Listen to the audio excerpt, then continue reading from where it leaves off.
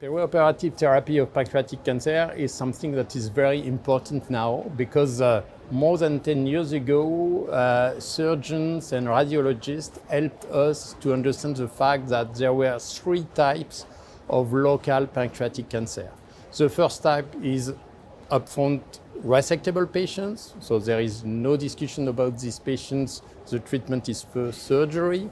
At the opposite, we have patients with locally advanced pancreatic cancer. It means that in terms of invasion of vessels, these patients will probably never be resectable. And in between, there is a third category of patients. The name of this category is borderline resectable pancreatic cancer.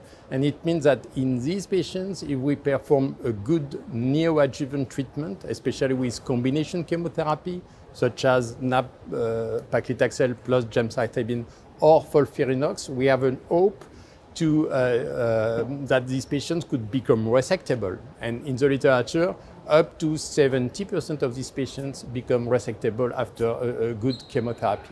There is no clear mean to select the patients that will respond to this approach. And at this moment, we are lacking of predictive factors.